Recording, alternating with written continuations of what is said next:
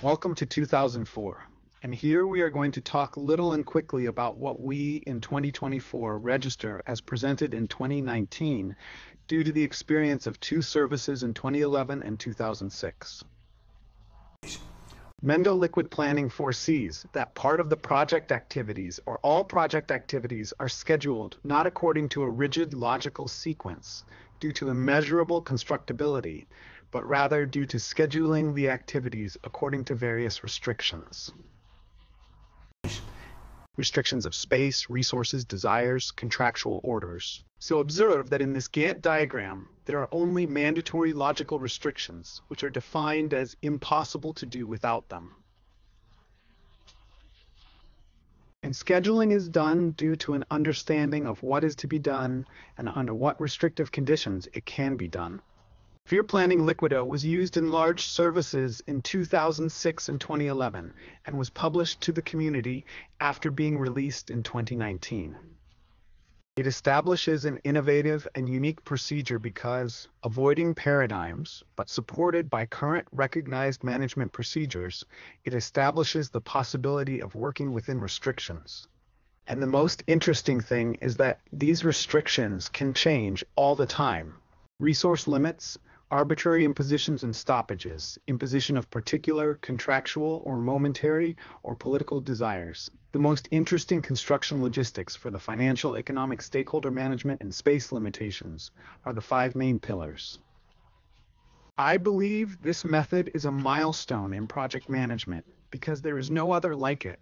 It is not scheduling due to resource constraints. It is not a rigid logical sequence that I define to achieve a previously defined goal. And worse, I need to do it and they won't let me do it. Quem não me deixa fazer?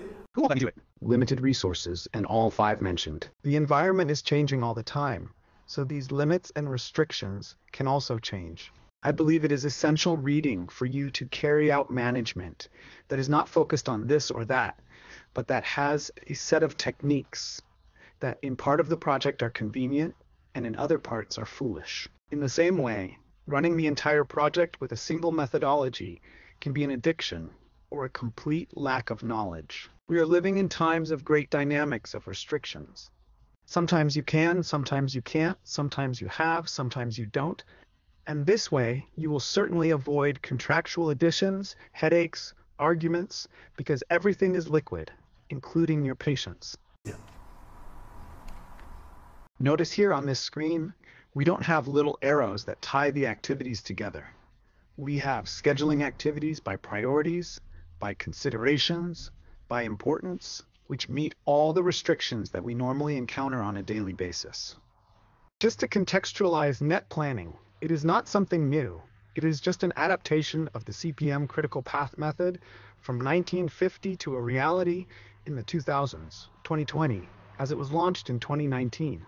It promotes the flexibility and adaptability of CPM to reality, so it is not a change in the concept of CPM. And look, those who need to analyze added value due to contractual obligation or inspiration can still do so. It was applied in 2006 in the Constitution of the City of Samba, here in Rio de Janeiro, when two companies were hired to do the same thing in a dispute over technique and competence. One of them used liquid planning in its most primitive form. The other used what is called CPM. The result was surprising. In 2011, we applied the same technique due to a need.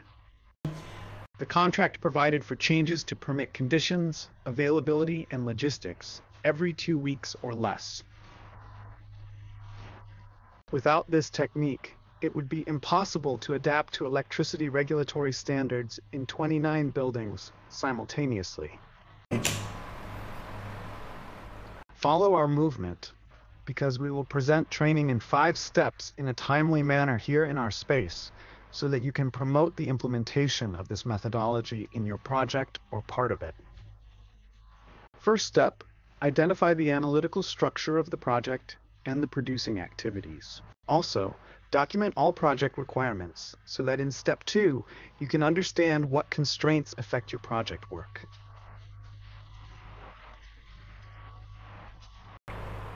Desire, stoppages, every classification presented has an author. Who has the desire or gives the order? who authorized or defined strikes, who limited resources. So your planning arises depending on step 1, what is to be done, and step 2, who or what is not allowed to be done. Then apply this scheduling device. This was the name given in the technique I developed. And it makes the calculation of these restrictions, the calculation of dates due to these restrictions, presented, and you can justify the time, the cost, the involved to those who created the restriction of the projects you're managing. Your project activities are part of it.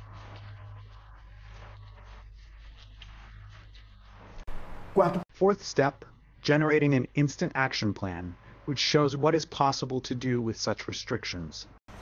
Based on this, it is possible to talk to those involved in restricting, renegotiating restrictions, permissions, limits, because instantly a new action plan will appear, showing the advantages and the disadvantages of reducing restrictions or changing restrictions in pursuit of contractual goals.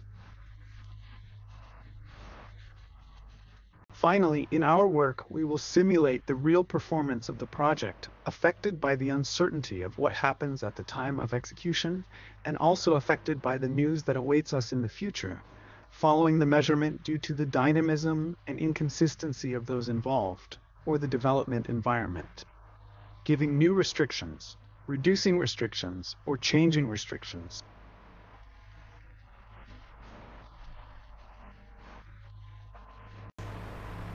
There is a very simple and quick example. This is the work we have to do.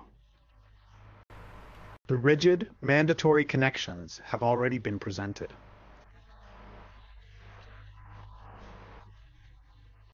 And now we have restrictions applied here in this system, but in particular, we will show the restrictors, and in this case, simpler. We have limits on production teams. They don't give us more teams. And we have a practically infinite permission limit. So, although we have our limits of teams, someone allows us to work anywhere.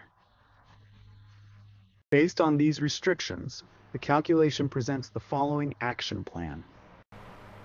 This is the plan we have to work on. Based on restrictions, optimizing idleness, optimizing indirect cost, optimizing all parameters necessary for good management. If this deadline is not adequate, we can increase the number of teams. However, if a restriction appears, such as I'm only allowed to work in 3 locations simultaneously, well, someone created a new restriction. There is no rigid sequence that I have to disassemble. I'll ask you to calculate it. We have a new possible plan, catering to my teams and limited teams, and now allowed to do a maximum of 2 or 3 simultaneously. So here the scenario changed, and it could get worse if I had fewer teams or fewer permissions.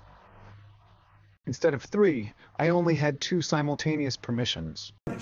All of this in a simulation at the beginning or at any time in a simulation after the evaluated performance of the past period. And here we quickly have new plan. This new plan really meets low anxiety, low overhead, and all other parameters. But from now on, we only have 2 simultaneous permissions with 2 teams or 2 teams. All this to do what we could do this way. Empty the place, stop the work on the place, put everyone working with infinite teams, with 0 restrictions, 0 holidays, and we finished everything very quickly. But if that's not the case, you must have understood that it is liquid planning, that it suits the continent. He works according to the limits of the continent. The continent's limits are the restrictions imposed on us. And as it is instantaneous, it is possible to demonstrate that the restrictors are responsible and negotiate with them. The success of achieving goals does not depend on you. It depends on those involved who create the records.